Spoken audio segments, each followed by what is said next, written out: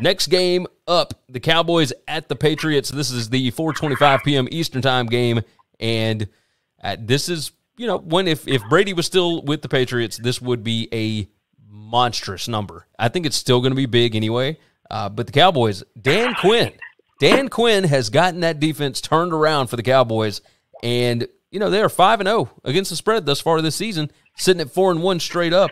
Patriots are a 4-point dog here, total of 50.5. And I like to believe in Bill Belichick getting it done at home and whatnot. I don't think this is the spot for it. These numbers look very similar to the Giants going down to Dallas last week. We both said on the show we expect the Cowboys to win by double digits, and they did. I don't know that they win by double digits here, but they don't have to. They just got to cover 4. I think that they're going to be able to do that. Dallas, the number 2 DVOA team, total DVOA in the league.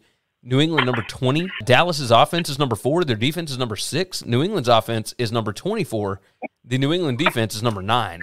Dallas is better at every facet of the game than New England, including special teams, including everything else.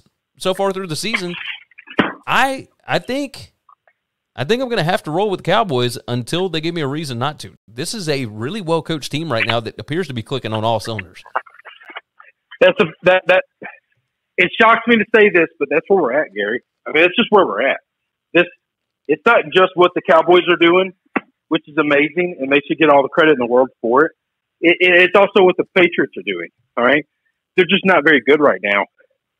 I think we've reached a point where they don't have – Bill Belichick has let that roster get to a place where they just don't have a lot of talent, okay? I think he's mismanaged and misappropriated the roster pretty well, I guess pretty badly, to be able to hang with anybody in the NFL right now. I mean, they're just not better talented-wise than anyone at all. Mystique and magic isn't going to win it for you. Yeah. No, it's bad. And without James White, you got major problems, which, they lost him a couple weeks ago. But now you got Harris dealing with the rib injury. I think he'll be fine. But, you just got all kind of injury. And Bill always does that. He tosses a bunch of guys on the injury report. But they got a bunch of them right now, and the Cowboys are clicking. They are absolutely clicking right now. So are you going to take the Pats just based on loyalty, or are you riding Cowboys -4 here? No, man. The Cowboys are. I love the Patriots, but I'm not going to bet against them by any means. But that's the play. You got to take the Cowboys.